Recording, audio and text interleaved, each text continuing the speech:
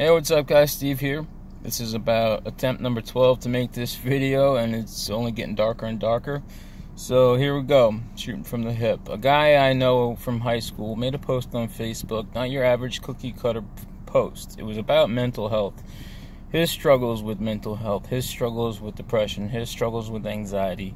He even went on to detail his period of being suicidal, his ongoing suicidal thoughts. He, to my knowledge, never had a suicidal action, but this is somewhat normal for those of us who were severely anxious, severely depressed, dealing with some severity of a mental illness. And he made a post on Facebook about this, right out in the open, clean slate, to public, which is extremely brave, extremely bold, extremely strong, and I applaud him for that. And I was also very, I wouldn't say happy, but a little bit comforted and a little bit alarmed about how much attention this post got, because this is a very nice guy. And I've never known anybody to have an issue with him. Very, very funny guy. But he went on to mention that you should check in with your loved ones. Check in with your friends, your family, your significant other, your coworker next to you. See how they're doing, ask how they're doing. And to not be afraid to say what's going on with you. Even if you might sound like a broken record, there are people who care. There are people who have been through this, have overcome it.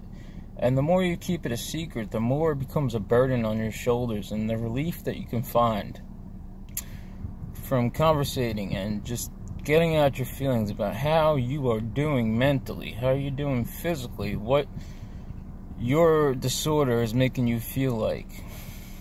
It could be a big relief. And I think this is part of what he was aiming to do, is to open up the awareness to mental health, to try and tear down this huge stigma wall that what is mental health, to open the eyes of people who aren't suffering, to open the eyes of people who are suffering, that they are not alone. That was his main point of his post, is you are not alone. And he said you can reach out to me anytime. And anytime he makes a post about mental health, I usually chime in and we discuss it pretty thoroughly. And we kind of have the same feelings behind it, behind anxiety, behind depression. And I thought it made a lot of sense. It made a lot of sense to make this post, especially around the holidays where people have the hardest time. And sadly, it's the highest rate of suicide is around the holidays. It's not always the Christmas cheer, and there's no holiday miracles going on for some people. Some people are really having a hard time.